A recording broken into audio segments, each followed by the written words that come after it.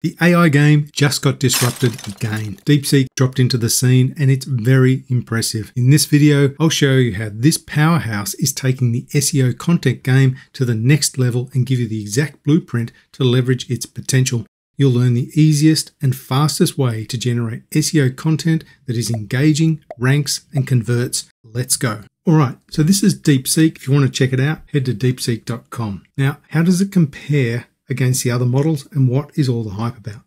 Well, they've put it front and center here and you can read through this. I'm not going to go through it except to say it basically wins across all the major metrics, whatever. We know it's good. Let's take a look. To do that, pretty easy. Just hit start now. Now, I'm just going to ask DeepSeek to generate a blog and then we're going to do the same thing over on ChatGPT, put it through Grammarly's AI detector and see how they compare. So we'll go with draft a 1000 word SEO blog titled, "What is cloud storage? Everything you need to know." All right, let's do the same on ChatGPT. So ChatGPT is now finished. We'll go back to DeepSeek and we'll put that one through first. So we'll just copy a big chunk of it. Doesn't have to be all of it. All right, we'll use Grammarly to check it. Paste it in here. Let's see what it says. All right, so straight out of the box, DeepSeek's getting 23% of the text appears to be AI generated. Let's see how that compares with ChatGPT 4.0. Take another big slab of text. Just refresh this. Oh no, we'll clear it. Paste it in here. See what it says. So 23 versus what? So ChatGPT is coming back with 72%. So straight out of the box, you can see that DeepSeek is writing much better humanized type content than ChatGPT. But I think we can do even better with that when we put it through an application that uses the combination of DeepSeek with an algorithm to enhance it even further. All right, so I'm over here on Sigma SEO. It now has tools that are powered by DeepSeek. Let's take a look. So I've just logged in. I'm going to head over to the tools menu and we get to keyword research. Why am I doing this? One, it should be well written, humanized, ideally pass AI detection, but it also should target keywords. So I'm just going to put in here cloud storage because that is what our article is about. Let's get some keywords. So I'm going to select a few of these like cloud storage, Google Cloud Storage for photos, and maybe cheapest cloud storage. Why am I doing that? Well, they've got good monthly search volume, so people are searching these keywords, and also some of them are difficult, but like cheapest cloud storage and cloud storage for photos, we should be able to rank for these kind of keywords. Now let's generate our content.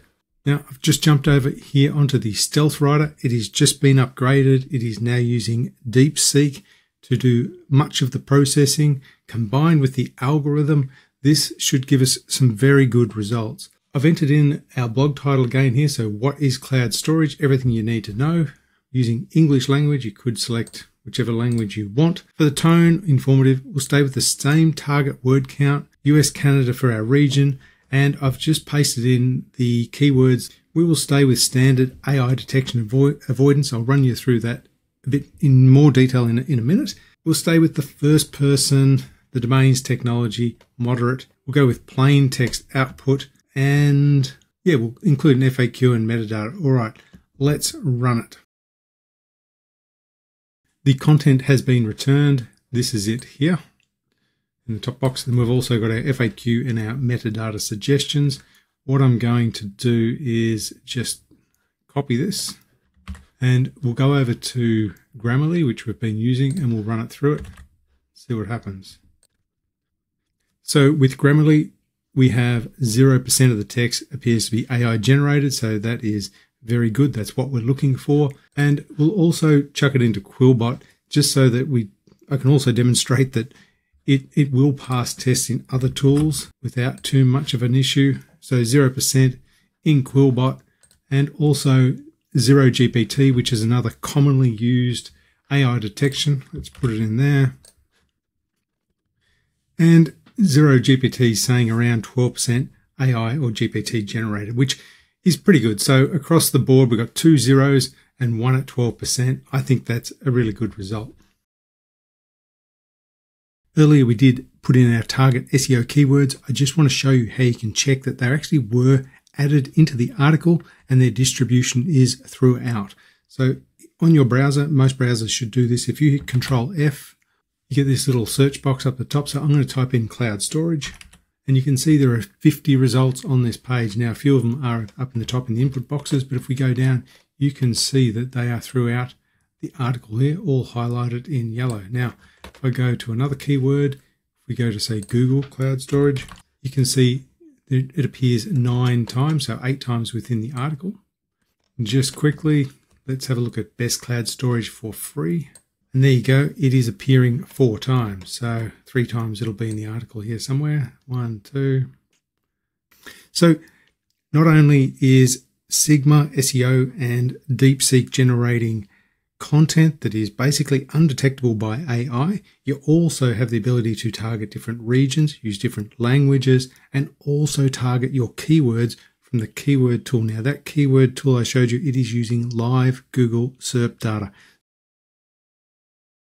Okay, so a little bit earlier in the video, I mentioned this AI detection avoidance level. It was set to standard. If you put it on high, what it's going to do is it's going to reiterate the content that was generated in standard, and it's going to sort of take it up a notch.